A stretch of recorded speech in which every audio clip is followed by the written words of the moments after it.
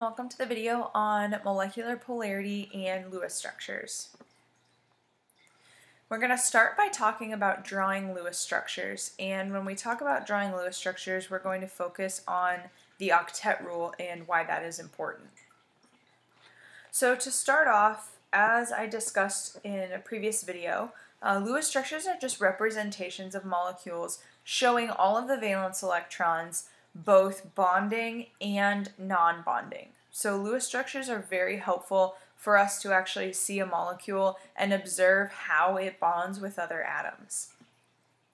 When we draw Lewis structures, it's very important that we follow the Octet Rule.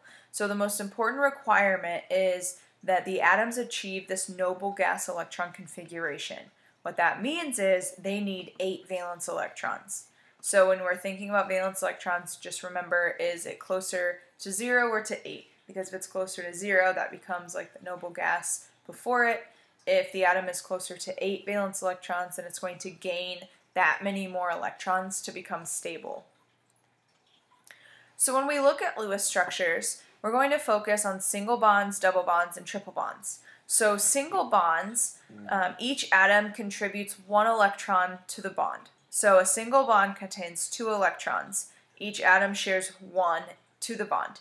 Double bonds have 4 electrons, so each atom contributes 2. And then we have triple bonds when each contributes 3, which means there are 6 electrons total. Sometimes we'll have what's called a coordinate bond. This becomes much more important later when we start talking about ligands. But coordinate bonds occur when one atom actually contributes both electrons to a bond. So before we actually get into drawing the Lewis structures, it's important to know some common bonding patterns. So some common bonding patterns are that carbon can form 4 bonds and it wants 0 lone pairs. So carbon will form 4 bonds, whether that means 4 single or 2 double bonds, or maybe a single bond and a triple bond, or 2 single and a double. Whatever it may be, carbon wants to form 4 bonds. Nitrogen would like to form 3 bonds with a lone pair. Okay, so down here you can see nitrogen will form 3 bonds and contain a lone pair. Oxygen, it's 2 and 2, so 2 bonds and 2 lone pairs. Hydrogen and halogens will only form 1 bond. Beryllium, okay, I know beryllium is a metal, but sometimes beryllium will covalently bond because it is so small. That will form 2 bonds and no lone pairs. So this beryllium is one exception. Boron is another exception. It only needs 6 electrons to be stable. So boron actually will only form 3 bonds and have no lone pairs. So these are just some common patterns. Now there are times when nitrogen might form 4 bonds, and so it might not have the lone pair, and that is fine. These are just common patterns that typically you will see. So to write Lewis structures, this is on the note sheet that you have, but please make sure that you add any important information or write any questions down that you have. So the first thing you want to do when writing Lewis structures is find the sum of valence electrons of all of the atoms, either in the molecule or in the polyatomic ion. So add up all of your valence electrons. Remember, look at the group number. So in the case of phosphorus, it's in group 5, so it has 5 valence electrons plus 3 times 7, because there are 3 chlorines. Each chlorine has 7. So you add these up, that's 26 valence electrons. If it's an anion, okay, add 1 electron for each negative charge. If it's a cation, subtract 1 electron for each positive charge. And then we're going to start to just draw the skeleton of the Lewis structure. So you're going to put the central atom first. The central atom is typically the least electronegative atom that isn't hydrogen. Or if carbon is there, carbon is always the central atom. And another thing that you can make note of is that hydrogen is never central. Halogens are typically terminal, which means they're on the outside. And then we'll talk about some other exceptions a little bit later.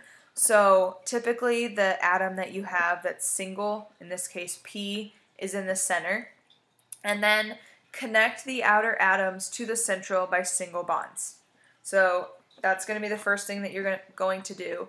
And keep track of the electrons as you're drawing in bonds, right? So here's 2, 4, 6. So 26 valence minus 6, that's 20 electrons. Okay, then fill the octets of the outer atoms. So fill the octets of the outer. So we have 2, 4, 6, 8 for chlorine. This is full. Same here, same here. So we just added 18 electrons, so let's subtract that, right? Keeping track of our electrons means we have 2 electrons left. So then what we want to do is fill the octet of the central. So just do another quick check, right? 8 on each chlorine. This phosphorus, remember these 2 that are in the bond go to both atoms. So phosphorus now has 2, 4, 6, 8.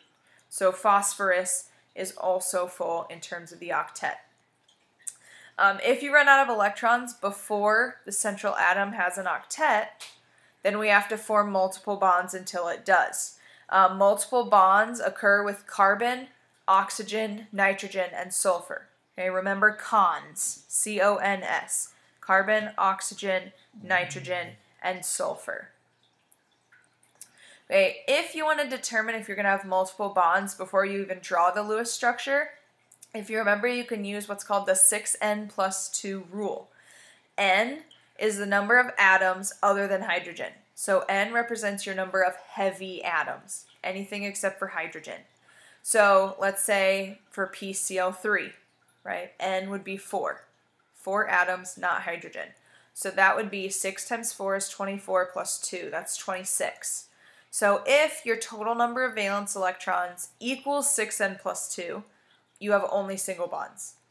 If your total valence is 2 less than 6n plus 2, you're going to have a double bond, right? You need 2 more electrons somewhere. If your total valence is 4 less than 6n plus 2, you have 2 double bonds or 1 triple. So this is just a way to know if you have multiple bonds without drawing. Use the 6n plus 2 rule. Again, multiple bonds only happen with C, O, N, or S. Okay, so what we're going to look at are 2 handouts. So this is the handwritten one from Mrs. Fallon. Notice this is everything that we've gone through, right? It's just another summary on drawing your Lewis structures. So remember, your least electronegative atom is the central. If carbon is present, it's always central. If hydrogen is present, it is never central. And then keep your atom as symmetric as possible. Remember the difference between bonding pair and lone pair. Right? Bonding pair are the electrons that are within the bond. Lone pairs are the ones that are outside, that are not included in bonding. And then as you go through on the back of this handout, you have your cons and your 6n plus 2, and then you have single bonds, double bonds, and triple bonds. Remember, triple is the strongest, single is the weakest. And then you also have the Lewis structures handout. So you have 2 handouts to help you. This also summarizes, it's just typed instead. But notice here in this table, you have the number of bonds formed in each group of elements. And then at the very bottom, you have some exceptions to the octet rule. So like I said, group 3 with boron only needs 6 electrons. You can also have what's called an expanded octet. And we'll focus more on expanded octet when we look at shapes. But if you have extra electrons, the central atom will have the expanded octet. So if you ever have extra electrons after you've placed all of the valence electrons to fill the octet of the outer atoms, you're going to place any extra electrons on the central. Okay, so this is okay because typically this is due to larger molecules that have the d orbitals, so it can actually hold an expanded octet. But remember that the expanded octet only happens on the central atom. Okay, so that is drawing our Lewis structures. Now we're just going to quickly look at molecular polarity, and we're going to come back to this when we look at shapes. So molecules, so the overall molecule will be polar if your bonds are polar and the molecule is not symmetric. Okay, if the molecule is symmetric, it's going to be nonpolar. Okay, so if you have a symmetric molecule, that will be nonpolar. However, if it's not symmetric, then we can consider polarity. So if we have something that is linear, a trigonal planar, tetrahedral, any of these shapes, these are symmetric, assuming that all of your outer atoms are the same. Okay, if one of these outer atoms is different, then that will change if the molecule will be polar. Okay, so looking at carbon dioxide, okay, the first thing to look at is if the bonds are polar. Okay, so the CO bond, that is polar. So each CO bond is polar. That's the first thing to check off the list. Okay, bonds are polar, check. But carbon dioxide, go through your central atom, okay, almost think about it as drawing a line right down the center. Okay, can I flip this side on to the right side? And the answer is yes. That makes this symmetric, which means carbon dioxide is not polar. Okay, so then looking at BF3. Okay, so we have BF3 here. So our boron atom is positive, our F is negative, right? Anything with fluorine will be polar. But what we have to look at now is, let's see if it's symmetric. So if I draw a line straight down, let's pretend that's, straight. Yeah, that's a little better. The question is, could you fold this left side onto the right? Okay, or if I draw a line this way, right? Can I fold the top onto the bottom? And the answer is yes. Okay, so even though the BF3 bonds are polar, the molecule is symmetric, so it's not polar. Okay, then we look at HBF2. Okay, so again, okay, we have the boron atom that's positive, our F atoms are negative, but it is not symmetric. Now you might say, well, Miss Carney, look, I can draw a line right down here through the center, and that'll flip over, right? Left flips over onto the right. Well, what if I draw it this way, right? You have to be able to draw your line any way through one of the bonds in order to determine polarity. So because if I drew my line here, right, hydrogen will not flip onto fluorine. So this is not symmetric, which makes this polar. Okay, so methane. Would you consider methane polar? Okay, I want you to just think about that. Okay, is methane polar? And I want you to be able to tell me why or why not. Okay, well, methane is symmetric. Okay, CH4, it's tetrahedral. This is perfectly symmetric. Because it is perfectly symmetric, okay, because it's perfectly symmetric, it's not polar. Another way to look is your carbon-hydrogen bond is also nonpolar.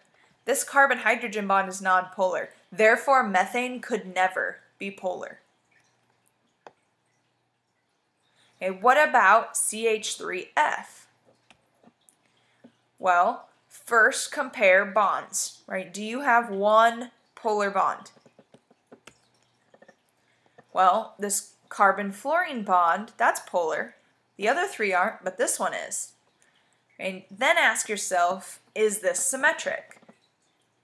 Okay, well, this is not symmetric because I have this lone fluorine atom bonded to carbon. That really messes up this entire symmetry, which means this will be a polar molecule because I could think of this as a partial negative up on the fluorine because it's so electronegative, a partial positive all down here on the bottom. that makes this polar. So that is it when it comes to Lewis structures and polarity. Please make sure if you have any questions, you let me know. But we will practice drawing Lewis structures quite a bit in class.